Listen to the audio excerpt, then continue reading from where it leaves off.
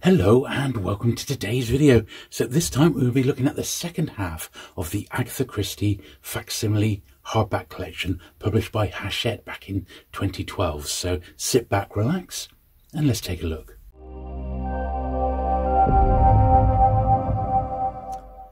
Okay then, so we're going to be starting off with book 41, which is one of my favourites, Murder in the Mews here. And this is got the four sort of shortish Poirot adventures in. And like all these books, they're in the facsimile form there.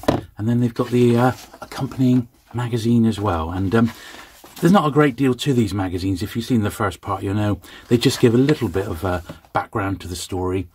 Sometimes they feature, if the book has been adapted into a particular movie or a play, something like that. Most of them have, of course. But it's not bad. It's just, you know, it just gives another little dimension to it. What was going on in the world at the time that the books were published. Pretty sort of standard fare, really. But, you know, you get these original, beautiful, beautiful judges. That's one of my favourites. As alongside a little bit extra. Now, this is one of the later ones here, Caribbean Mystery. That Collins logo there. Still says a Crime Club choice, but this was a later one. And in this video, we'll go right through to the very end, which they published an Agatha Christie autobiography at the very end, which was quite a nice way to sort of round the series off. But these were all wartime releases, of course. That's why we're getting the wartime coverage. And after the last video, the rather superb website, Collecting Christie, the chap behind that actually left a really, really informative comment on this series of books and the earlier jackets, which I just wanted to read to you now. So this is from the Collecting Christie website. So it says, read your comment about the jacket artist for Death on the Nile. In the mid to late 1930s, Agatha Christie's friend and archaeologist Robin McCartney designed the artwork for the dustwrappers stroke jackets for 4 of her books. 3 of the jackets were logically given his involvement in various digs he went on with Christie and her husband Max Mallowan. These were Murder in Mesopotamia, which is 1936, Death on the Nile, 1937, Appointment with Death, 1938. However, the 4th was an outlier, Murder in the Mews, from 1937, as it had no exotic locale to portray on the cover. So that was really, really great. Thank you very much for that. And of course, if you've never checked out the Collecting Christie website, I highly recommend it. They have regular articles on all aspects of collecting Agatha Christie, and my love of the Christie paperbacks in particular. There's lots on there, and I've learned a lot from it from fellow Christie collectors. So I do recommend you heading there if you can. Right, next we have Lord Edgware Dies. Poirot again. Quite a moody sort of cover, this one. In fact, it's actually signed. Looks like it's signed Lambert. Huh. And this is Charles Lawton in the play Alibi, which was adapted from Agatha Christie's Murder of Roger Ackroyd. Excellent. So a very early rendition of Poirot there. Let's have a little look through the mags. So I've got a few other comments to read out as well about the last series as we work through these. Now this collection, sadly, is not mine. I don't own this this run. These are my sister's, who's a huge Agatha Christie fan, and she's lent me these ones. And we actually had a couple of the tail end books missing because she was in the process of moving house, and they got boxed up, I think, inadvertently, but we've got them back now, and we're able to show the entire run. Ordeal by Innocence. That's a bit of a more sort of arty, decorative one rather than those beautiful earlier painted ones. And you know, it's just a reflection of the time that these were being published and the dustwrapper styles at the time. I do like the fact that they do include some of the other like paperback editions, particularly my love of the Pound ones. I was thinking, you know, because I remember when Hachette published these, I actually wrote to the Partwork distributor. I said, are you going to actually re-release it? This was about 4 or 5 years ago, and they said, no, we've got no plans to re-release this series. So already this run is 11 years old now as we film this. And I also did a little bit of research because I've had some through my hands, and others I've never owned because, you know, I think they're just quite scarce, published towards the end of the run. And when you have a look on places like eBay or Abe, the individual volumes, like an odd one, you know, tend to be between £5 and £12 per copy, which to me doesn't seem too bad. I mean, the actual magazine was £5.99 when it came out, and they've all got that consistent £5.99 cover price right through to the very end, which I think was an absolute bargain when you think about it, you know. But nowadays, you do sometimes see full sets for sale. And there's two, as I film this, there's 2 full sets up on eBay, which are for sale in the UK. One of them is complete with all the magazines in the binders, so it's a full set, exactly what we've got here. And that's £1,000, you know, or buy it now, or best offer. So you'd imagine they'd probably take off maybe £50 or 100 or something for, you know, a full mint set. There's also a set which is just the books on their own, without the accompanying magazines or binders. It's just the books, and the books they show the slightest signs of wear. I would say they were like very fine rather than being like my sister's, which are virtually mint, you know, as published. And that's a 580, which actually isn't too bad. It works out, what, about £6.50 a book, which isn't too bad. So that's up there now. I wouldn't recommend trying to piece these together book by book, because you'll end up struggling, I feel, with the very tail end ones. It's just my opinion. I don't think, you know, as a partwork of this length went on, chances are less and less people carried it on to the very end. Inevitably, some people got bored, and you find that the very earliest books, which admittedly there's some great ones in there, but the earliest books definitely turn up more often than the tail end ones. So it's just a little bit of buying advice that I've noticed, and that's solely by looking at you know, completed auctions on eBay and what's available right now. That's Peter Davison there. Really like that design. Pocket for the right. Very, very nice. Yeah, 1953. I mean, it really does look 50s, that one, doesn't it? It's great. The Hollow. Now, this was, wasn't this a play originally, this one? It was a play, wasn't it a play that was adapted into a book? I seem to remember something like that. I think somewhere in my collection I do have The Hollow as a, but it's the theatre version of it, the play version of it, so that's maybe what I'm getting confused with.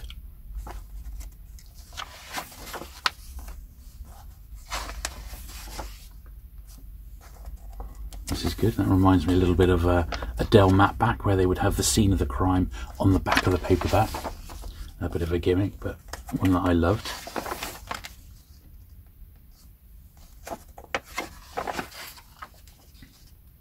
And this is good because, you know, things like this, the theatre posters and that, I've just never seen these before. And it's an area of Christie I don't know a lot about, all her many stage adaptations. So I like to see that sort of stuff. Now we got Sad Cypress. Another Poirot one there. Barlow was the cover artist there. Didn't do a lot, did he? A list of what was in print in 2 and 6 editions there on the back. So they would have been hardback prices at that point. Of course, a lot of the Christies stayed in hardback a long time, not least of which for the libraries.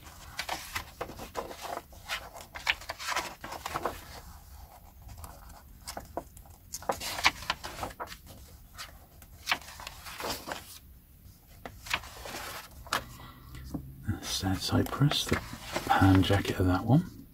And then there's the Fontana edition.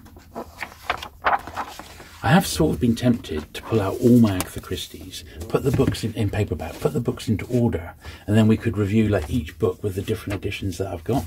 It would just be such a huge job and be such a long video, but I'm confident some of the books I must have 5 or 6 different paperback editions, or maybe more.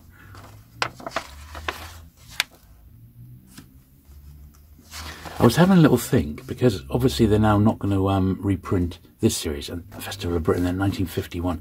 Big fan of festival imagery. It's got the famous logo there by Abraham Games, the British designer, and I've got a few bits of festival stuff in my collection. I really like it. Both my parents went to it as children. I think it would have been just really something.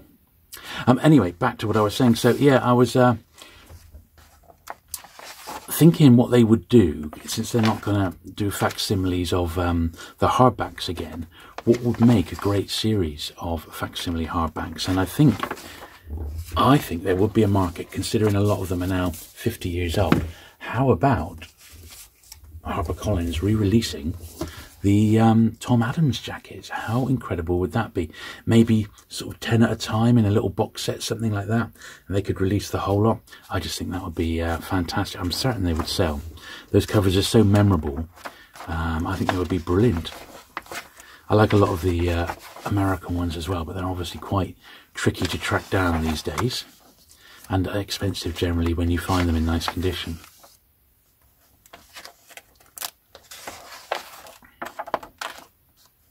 But yeah, if anyone at Collins is watching, how about a little reissue of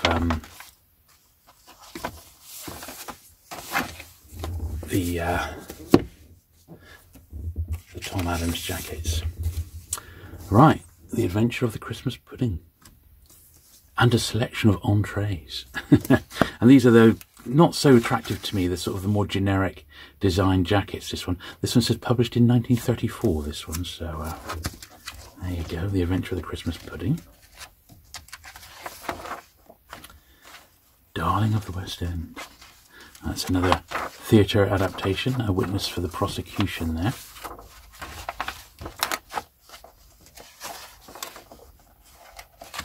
Coronation treats. We've just had another coronation, haven't we, in the UK with King Charles. She did a couple of Christmas ones, didn't she? And they're always good to read. If you're going to read one on sort of Christmas week, it'd be this one, wouldn't it? Or Hercule Poirot's Christmas. Now, I'll just read another viewer comment from the last video. So this was from Ravi Busi, and he says, I recently finished my full set of these facsimiles. Would it make sense to put jacket covers on if I want them to last? Well, I'm imagining that he is referring to the putting like a plastic jacket on them, and I would say, yeah, why not? If you don't mind, you know, taking the time to do it. I've jacketed my sort of rarer first editions just to keep the jackets really nice, and you can pick up big rolls of plastic wrap very easily. In fact, I usually have a link to the plastic wrap in my description, so I try and remember to put one in the description of this video, sort of down below. But yeah, put them on. It'll make the jackets really pop out, because it's almost like putting a miler sleeve on them. They do look fantastic, but it'll be a big old job, but it would be very, very satisfying. And yes, it would definitely protect the dust jackets. It's as simple as that. The main thing I would recommend with these is don't get them near sunlight, because they've got these beautiful, beautiful, colourful spines, and all the reds and oranges will just fade, and they'll be awful. The actual jacket, the paper of the jackets themselves is almost like a buff quality. It's not glossy at all, which is more in keeping, I guess, with the original jackets as they were published. So if you were to put them in a plastic wrap, I think, you know, it wouldn't be a bad thing at all, in actual fact. So that's after the funeral. Here's a Destination Unknown. The Last Christie for Christmas was a pocketful of rye. Okay. Yeah, so it would be a huge old job having to do the whole lot, wouldn't it? All sort of 80 or so, but I think they would look really outstanding on the shelf if you were to do them. But all my sort of really vintage stuff, anything pre about 1975, you know, my hardback first, I have got in protective wrappers, and some actually later than that, because they like key books, like I got The Wasp Factory by Ian Banks, which is his first book, and that can be a bit pricey. So even though it was like early 80s, I've put that one in a wrapper, a protective sleeve rather, you know. Mirror cracked. There's another one there. I like the fact that they've got all these theatre bits and pieces in there. So this is May 58 now, chronologically, when they're going through sort of her life story.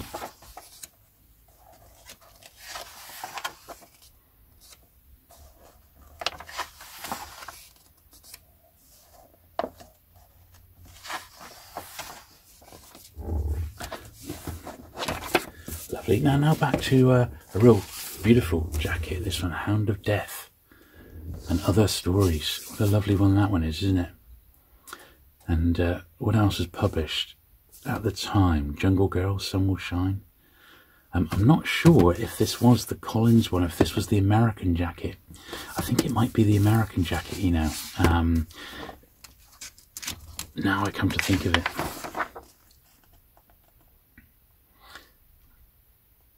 Original book jacket artwork, copyright HarperCollins.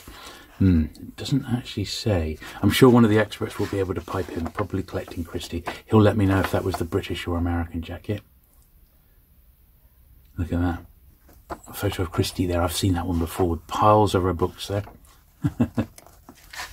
Imagine the author copy she must have been sent.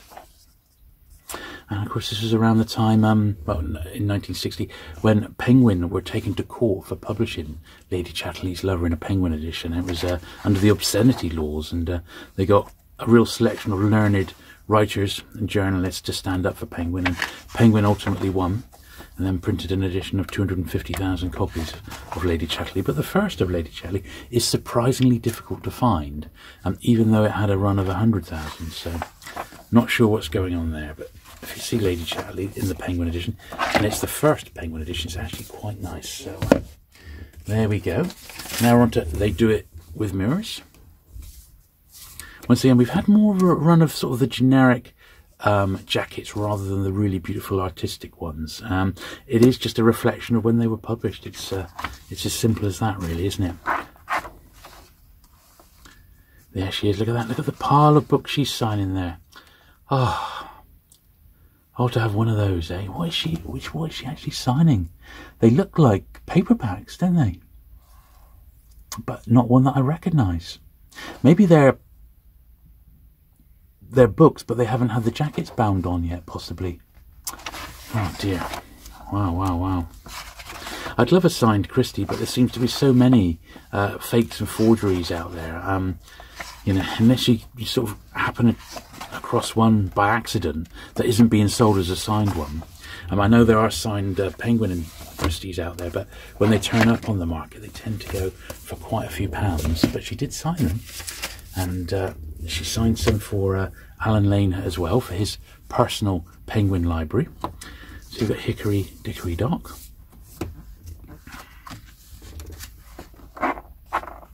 And there's a lobby card there from Murder Most Foul.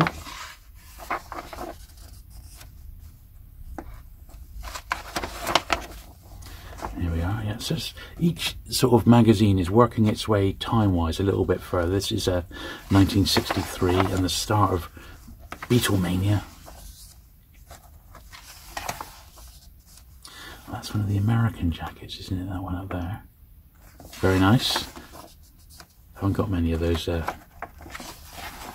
American ones.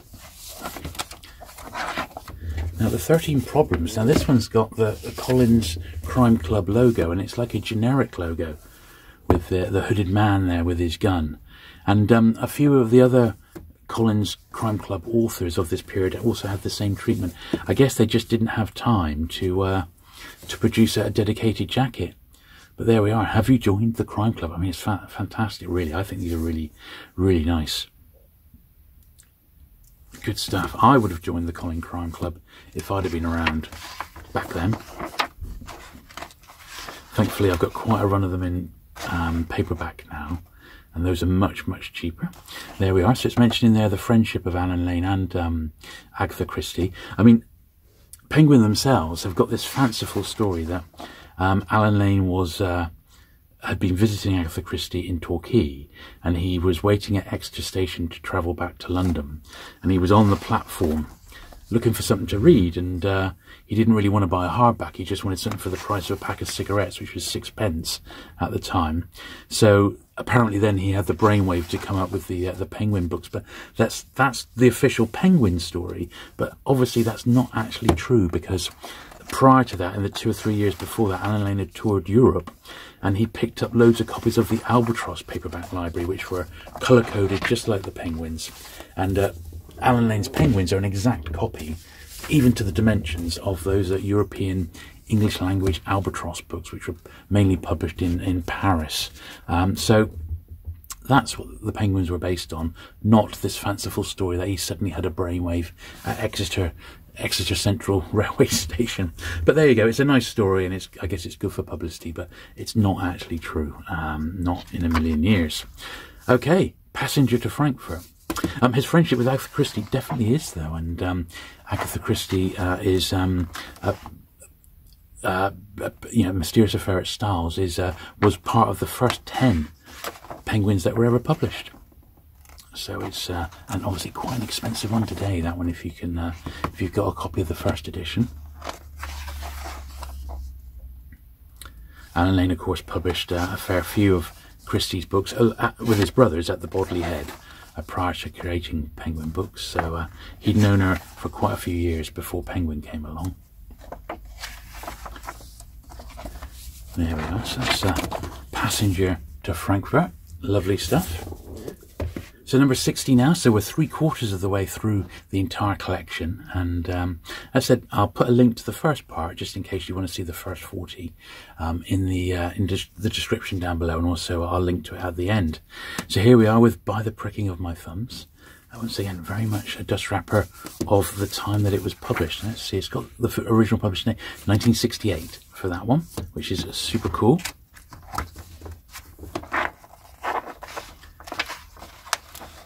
And if this was my collection, I would rearrange the books, not in the order that they were published. I would not in the order that they were published in this Hachette Partwork. I would do it in the order that they were first published, chronologically in time. That is how I would have them on the shelf, and I think they look really, really fantastic. I must ask my sister how she shelves hers, if she does it to tie in with the actual release that they did with the magazines here, or if she has them in published order, which I don't know. I shall ask her.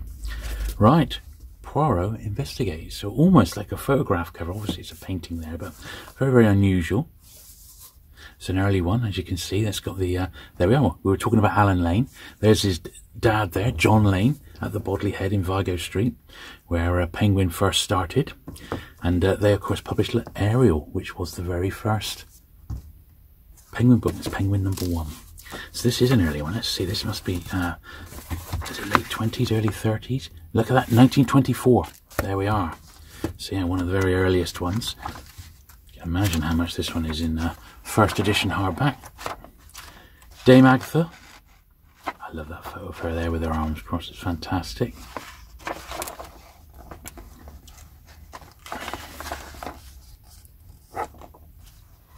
Decimal now, so we're like 69, 70, aren't we? Coming in onto the end of Agatha's life, but she's still got a few years left in her yet.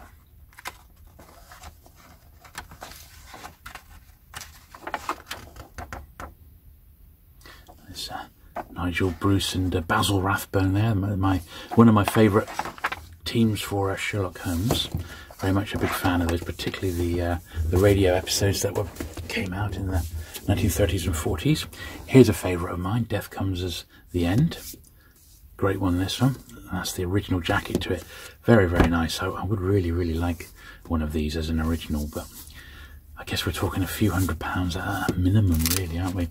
And I've got the Pound did a particularly nice edition of it, which I really like, and I believe there's a nice pocket one as well. They may even have them in here.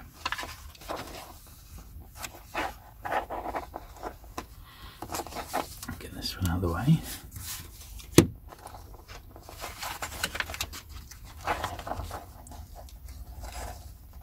So we're into the early 1970s now. Yeah, I love all these sort of Egyptology references. Here we are. That's the one. I do actually have that one, and there's the pan.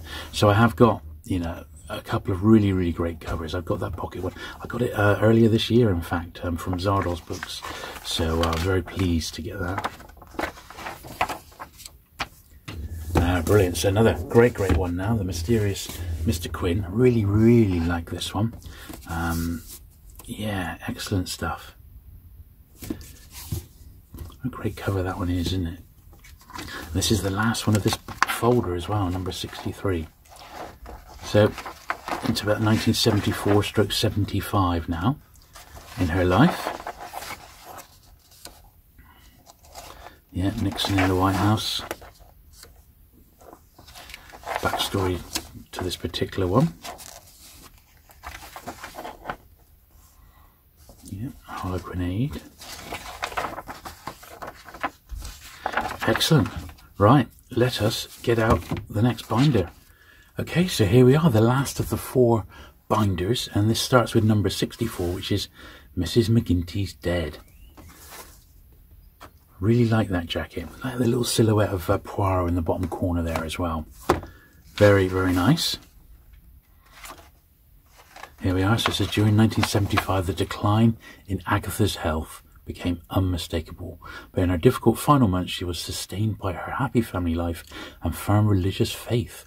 After her death, her books, stories and plays live on. Well, I mean, who would have thought? I wonder if she would have even thought that she would have been this popular over 50 years after, you know, after her last books were published. I mean, really, we know she had a massive revival during lockdown. She became very, very popular again. But I just feel it could be taken to the other level, and I think the publishers really need to step up. I think the current offering by Collins is very, very dry and dour, and it needs to sort of play up and add a bit more excitement to it. And I just don't think that's really happening, and that's why something exciting like a reissue, say, of the Tom Adams covers would be, I just think, fantastic. Partners in Crime, brilliant. Another one, a really early one as well. Bit more on the back there as well. Versatile Agatha Christie, writer of thrills. Excellent novels by this clever author include. Good stuff. There we are. So, yeah, news of her death spread quickly across the globe. I remember it when I was a youngster. There was a few notable deaths around this time. Alfred Hitchcock, Elvis Presley, I remember. These were all big deaths that I remember at the time, and Christie was no different. She was all over the news, very much celebrated, as we know.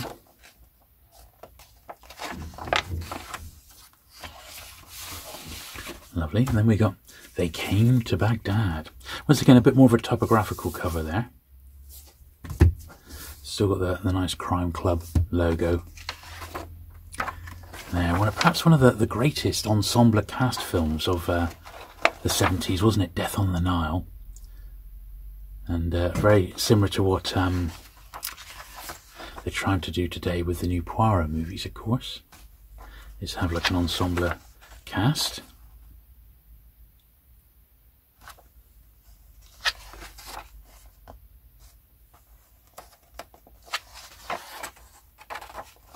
So nothing new.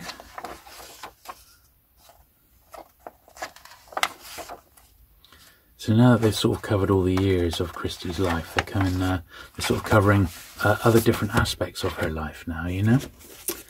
Cat Among the Pigeons, another really interesting jacket, that one. A classic photo of her on the back. Number 67 in the series. Diana Rigg there. Death on the Nile. Oh, brilliant. These magazines, they do vary in quality. Some of them have got really interesting stuff in, other ones not so much. But these tail end ones do seem a little bit more interesting than the later ones. There we are. It's great, isn't it? Yeah. I think there has to be a market for reissuing the Tom Adams jackets, in my opinion. Slip those over there. Now I'm on my last little pile here. We're on book number 68, the Pale Horse, Crime Club choice. And these editions, I have to say, they just feel so good in the hand. They're not massive big tomes, because Christie's books generally weren't like that. None of them are that long, but they just, they're eminently readable, and you do get that sort of retro feeling, I think, when you go through one of them.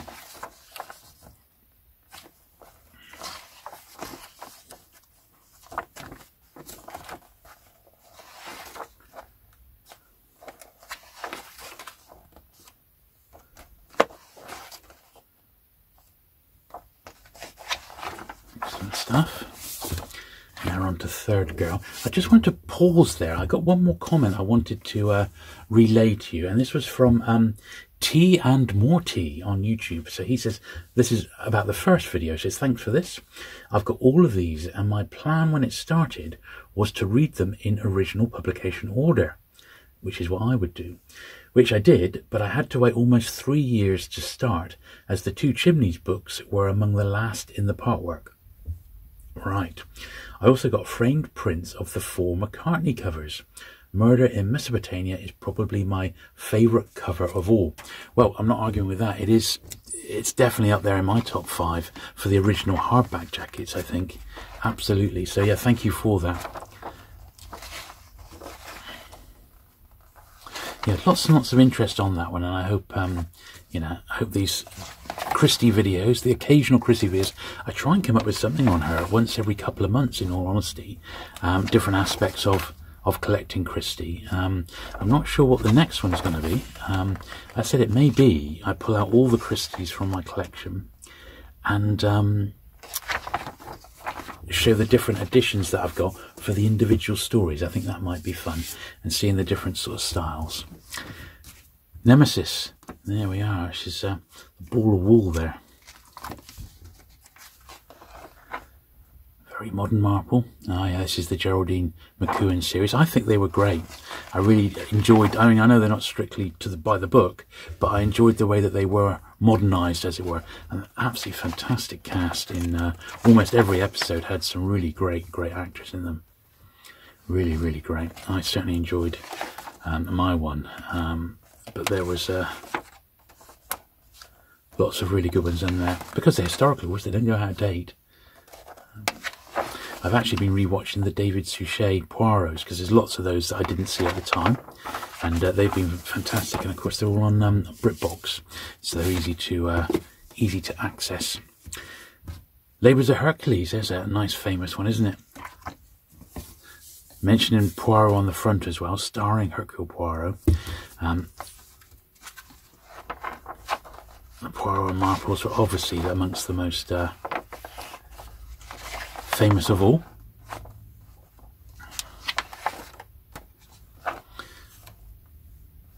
Joan Collins there. Recently turned 90, incredibly.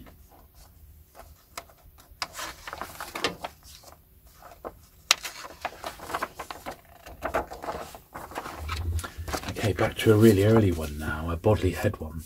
This is The Secret of Chimneys. Now, this is the one that my friend just referred to there. Tea and More Tea, 1925, this one. Lovely, isn't it?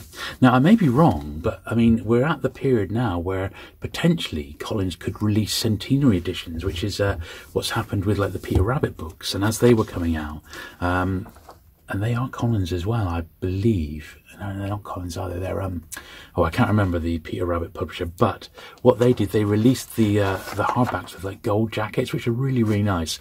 I just think they should go back and re-release those Tom Adams ones. That would be my suggestion.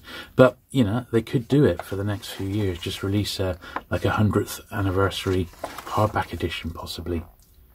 Something that the Christie collectors, I'm sure, would like to do. Maybe even re-release them in facsimile form, similar to this, but in maybe like a boxed slipcase sort of hardback, similar to the James Bond facsimiles. They would be quite nice, wouldn't they? Make sure we got these all in picture here. So we got the 7 Dials Mystery, number 73. We're quite near the end now.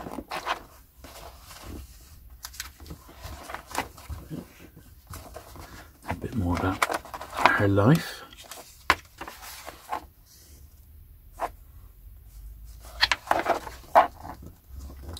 Scene of the crime.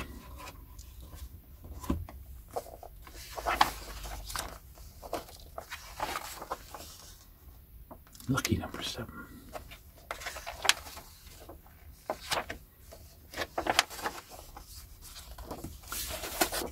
Lovely. Another great one here. Elephants Can Remember. Seem to remember borrowing this one from the library in the late 70s. I was very keen to go I was very keen. I used to go to the library quite a bit and borrow Christie books because there were so many. And I remember taking this one out.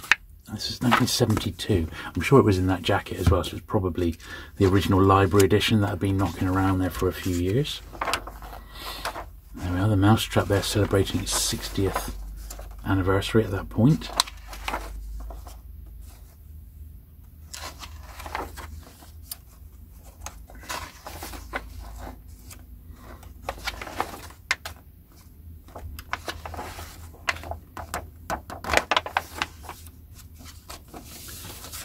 Great stuff.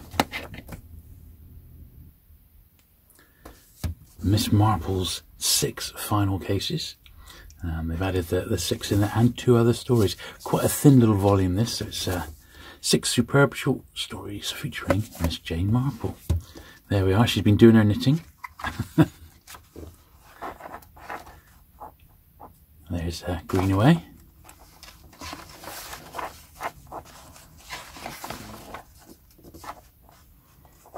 Owned by the National Trust.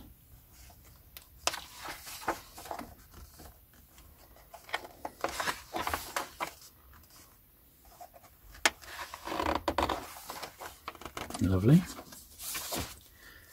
And then we got Curtain, which was Poirot's last case. It's a good one. Once again, I remember borrowing this one from the library and very much enjoying it.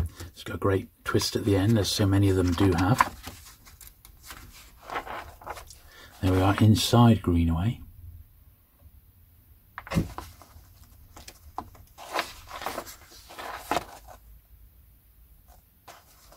There's the paperback of her autobiography, published by Fontana. I haven't actually got that one. I must try and track a copy of that one down in the original Fontana library.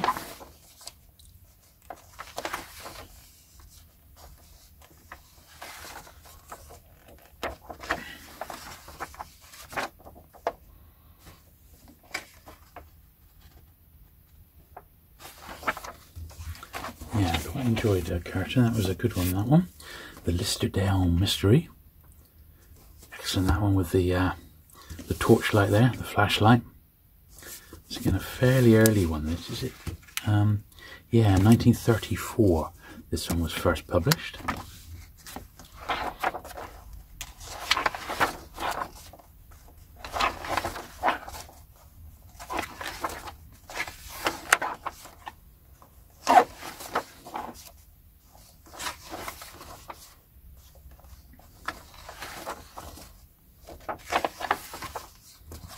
Yeah, very nice. Now this one I've never read. It was one of the more recent ones, wasn't it? Problems at Polensa Bay. And of course it's got the original jacket. This is how it was printed by HarperCollins at the time. So when did this one first get published? 1991. Yeah, I never read this one. Yeah, some old favourites featuring this exquisite selection of short stories from Agatha Christie. A reunion with the statistician and problem solver Mr. Parker Pine, the mysterious Mr. Harley Quinn, the love detective, and of course the incomparable Hercule Poirot. Well, there we are. I'm guessing that these were all uncollected short stories that they pulled together from various sources. That is my suspicion. But once again, I'm sure someone in the Christie collecting community will be able to fill me in on the history of the problem at Polensa Bay, because it's a story, a title I'm unfamiliar with.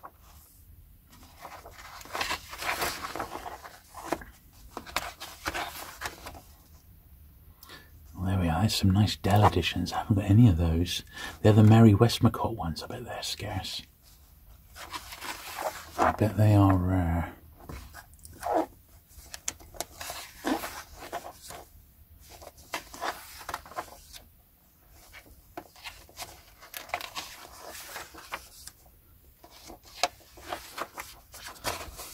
Excellent stuff. And we got Postern of Fate. This was another tail end one, wasn't it? Is it 70s, this one I seem to remember? Yeah, 1973.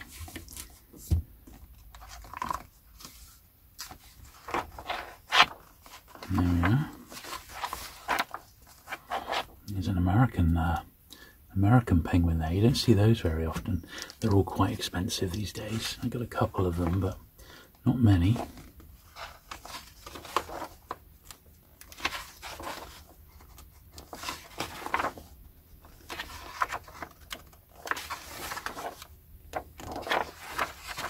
Yeah, it looks like they're just rounding out the series, aren't they? And then we've got another more recent one, While the Light Lasts. This is another one that I've never read, a brand new collection of unpublished stories by the Queen of Crime. So these are unpublished then, not... they've unearthed 7 new stories, most of which have never been published anywhere in the world. Oh, since their original appearances, plus early magazine versions. So, yeah, I would imagine, you know, she did write for magazines and things like that, and that's probably what this has come from. They've pulled them together, but why not? In the name of, you know, consistency and having everything that she ever wrote in print, these should be brought out again, you know.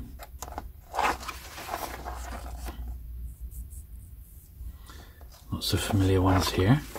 I'd say a lot of modern crime authors were influenced partly by Agatha Christie. You couldn't fail not to be, I would think, if you write crime today. You know, you must have read some of her books at some point. And now we got these tail end ones. This is the last handful now, the last 5, and these are sort of the plays. And I would imagine that these are put together, you know, just in the name of completeness more than anything. So what does it say about the publishing history of this one? Copyright 1940. And this edition published in this one in 1993 for the Mousetrap. So imagine it's going to have, is it going to have Mousetrap related content?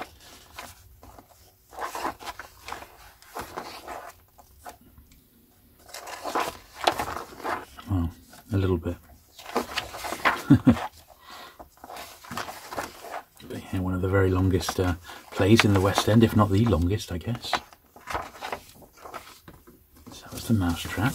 Then we got the next one, which is considerably thicker, which is Appointment with Death and Other Plays. 4 acclaimed stage thrillers in this one. So, and then there were none, Appointment with Death and The Hollow, so the 3. As I said, I used to have The Hollow in a play form, and that must be what's reprinted in here. I just can't remember the play publisher I've got it in, but it's like a B format softback.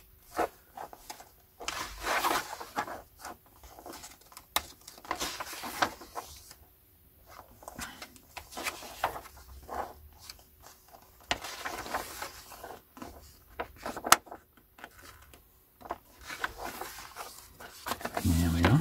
These are quite generic jackets on these, of course. Witness for the Prosecution and Selected Plays. Another big thick one. This has got, what plays are in this one then? Witness for the Prosecution, Towards Zero, Verdict, Go Back for Murder. Look at that. That's probably the biggest one in the entire series here. Trying to slide these in picture a bit more. I think they must have reprinted almost every Tom Adams cover during this run, you know. But why not? And a fair few of the Pan ones as well.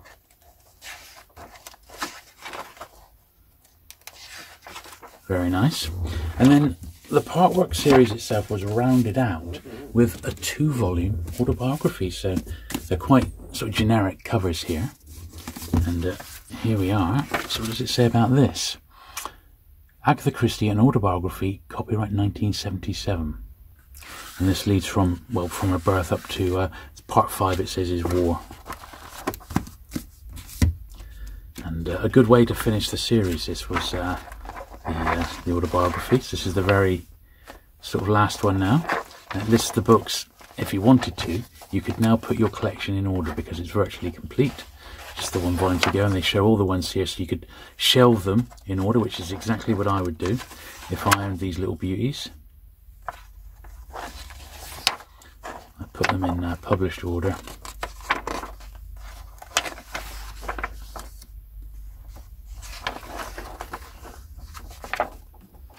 There we are. Then the very, very last volume is the 2nd volume of her autobiography, part 2. And this is obviously the second part of her life there, going through the Second World War, and then that's the 50s, 60s and 70s at the end. And this last bit of the Partwork magazine is an index to all the previous 84 issues, so it's just like a guide to them there. And there we are, that's in published order as well. Good stuff, eh? There we are, the Agatha Christie Books Collection in its entirety. Brilliant. So there you go. I hope you enjoyed looking through that complete collection of the fantastic Hachette Agatha Christie facsimile book collection. An absolutely superb series to collect. As I said, I personally wouldn't want to collect these piecemeal. I'd like to try and buy a full set or a very near full set with just a couple to fill in. I wouldn't want to try and pick these off one by one. I think it would be quite a tough old job. Anyway, I hope you have enjoyed this video today. Do please give it the thumbs up if you have. Do please consider subscribing if you've not already for regular vintage Agatha Christie content. And I'll look forward to seeing you again very soon. Bye.